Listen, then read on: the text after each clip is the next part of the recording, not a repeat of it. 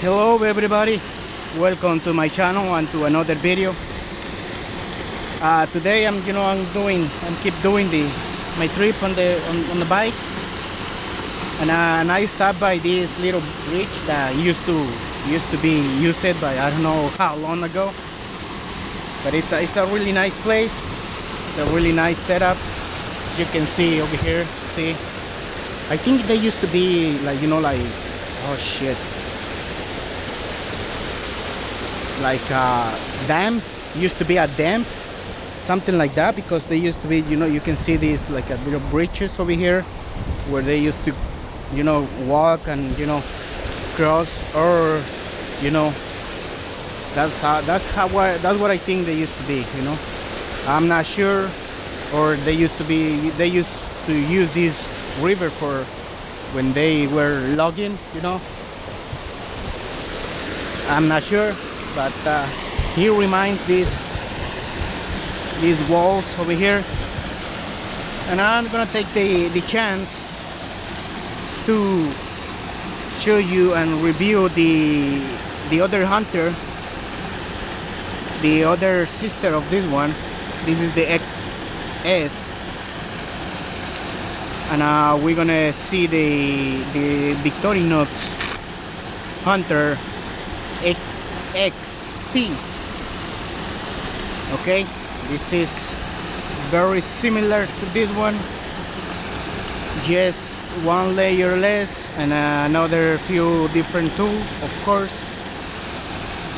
So let's see the tools on this one. They're like I say, they are very similar to the other one, just few differences.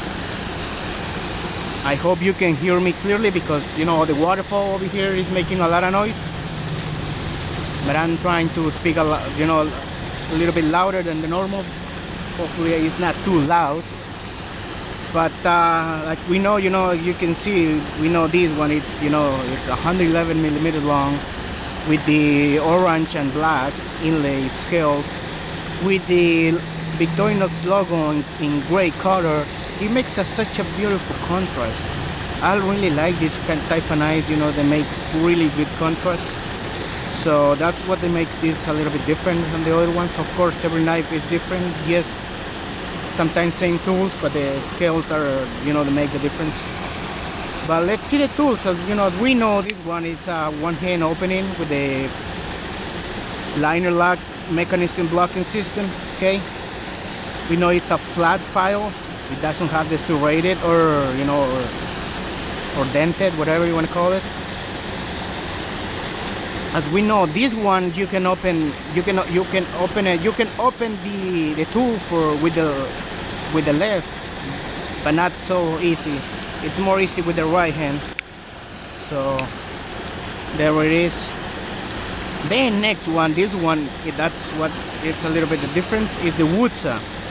The woods on these knives are a beast, cutting all types of wood. If you take your time, you can do a lot of things with this one, with this wood saw. So here it is. It's a nice saw. That's the difference from the other one. Then next one, we got the main tool on this blade, on this knife. The gutter tool, the gutting, whatever. This is more for when you want to open your your prey, wherever you hunt it, kill it, whatever you want to harvest it. Well, this is more for when you open in the belly and you don't want to cut the oh shit, I don't know how they call things, or the guts. Okay, guts on the animal. So this is more for that, supposed to be what's designed for that. It's with a serrated blade, completely serrated. The tip is obviously not with, it's just round, so it helps you a little bit more. Then on the back, yes, we got instead of the corkscrew like this one, we got the Phillips screwdriver with the tip number 2.